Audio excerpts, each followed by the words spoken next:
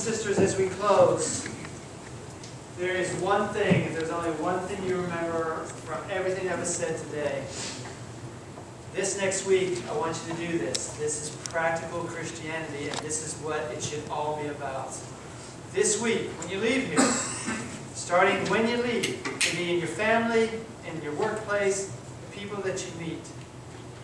Have this frame of mind where you want to show somebody, one person each day, the practical love of Jesus Christ.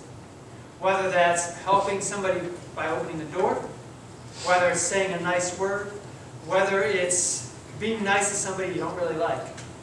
Because believe me, if you do that long enough, you will start to like them if you're kind to them.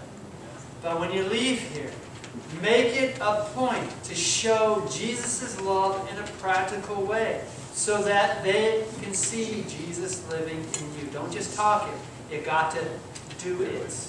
Shall we bow our heads? Heavenly Father, thank you so much for this beautiful Sabbath. I thank you for the special music that we have. Pray that you continue to bless everyone in this church. That you will use us as ministers of the gospel. Whether we're 90 or whether we're 10. That you will live in us and through us and with us. Help us to show Jesus' love in a practical way, but also to still hold true to the things that make us distinct and unique as Seventh-day Adventists.